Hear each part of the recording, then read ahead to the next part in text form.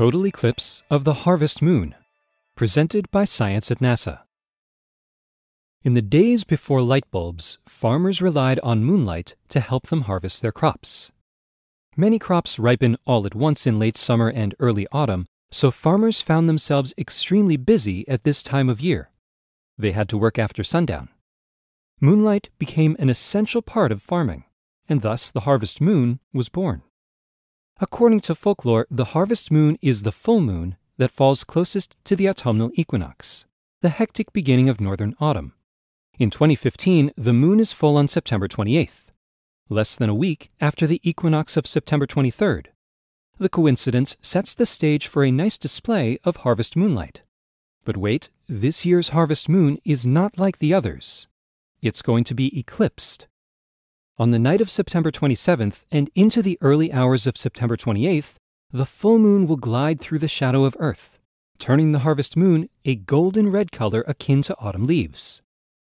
The action begins at 9:07 p.m. Eastern Time on the evening of September 27th, when the edge of the moon first enters the amber core of Earth's shadow. For the next 3 hours and 18 minutes, Earth's shadow will move across the lunar disk. Totality begins at 10:11 p.m. Eastern Time. That's when the moon is completely enveloped by the shadow of our planet. Totality lasts for an hour and 12 minutes, so there is plenty of time to soak up the suddenly red moonlight. The reason the moon turns red may be found on the surface of the moon itself. Using your imagination, fly to the moon and stand inside a dusty lunar crater. Look up. Overhead hangs Earth, night side facing you, completely hiding the sun behind it. The eclipse is underway. You might suppose that the Earth overhead would be completely dark. After all, you're looking at the night side of our planet. Instead, something amazing happens.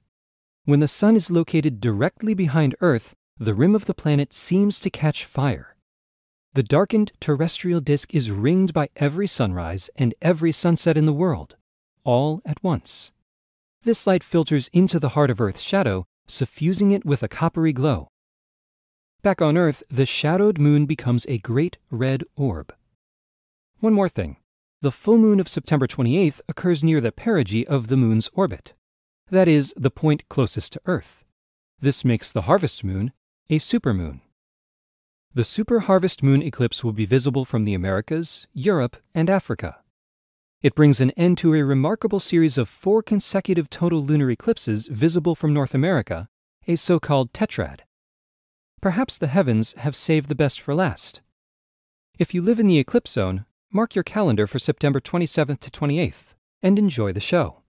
For more beautiful sights in the night sky, stay tuned to science.nasa.gov.